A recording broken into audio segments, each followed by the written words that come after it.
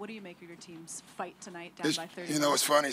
Maybe you asked me before the game. It's you just love this group. They just don't give in. They allow you to coach them. They allow you to sub them without drama.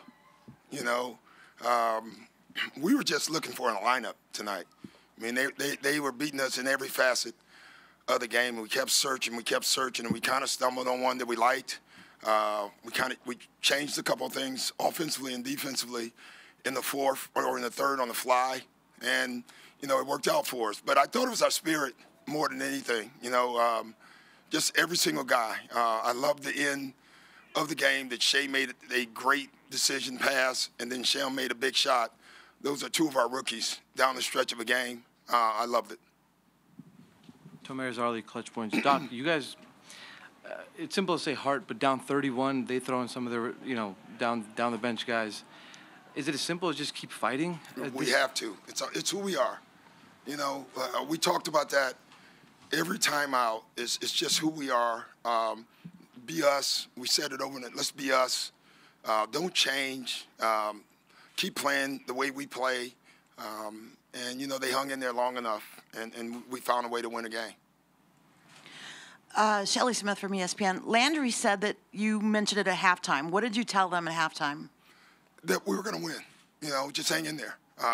Just hang in there long enough. I was honest with them. I said, I don't know how. I said, we're going to figure this out. But just hang in there. Just hang in there with each other. And I thought they did that. Even in the third, when you guys were down quite a bit, Pat was still clapping and getting into it defensively. He's so important for us. You know, I think people get lost in some of his antics and stuff. But his spirit and his soul is so important for our team.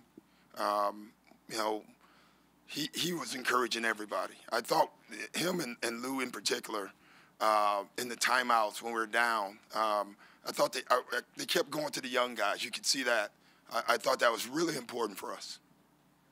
Coach, Steph obviously got off to a really hot first half, 22 points. What went into slowing him down so much, just taking away some of those shots that he was not able to I get think anymore? foul trouble helped us. You know, he got in foul trouble. Let's be honest. And so he wasn't on the floor. That's the best defense that you can possibly have on him.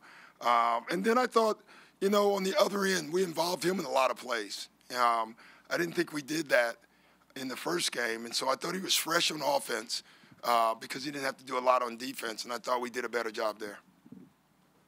Doc, you guys were heavy underdogs in this series, not even to win a game. How do you not get satisfied with just one game? No, that's not enough for us. We didn't come here for that. Like, this is special. I don't care if you're playing, I can't think of a really, really, really bad team, and you're down 30 on the road to anybody, and you come back, it's special. But that's what was special, not winning a game. You can hear them in the locker room. They're not talking about that. They're talking about coming back and winning. But they have expectations. This team does, and no one wants to agree with us, and that's fine. We're fine with that. But this team we have our own expectations, and we're going to keep them.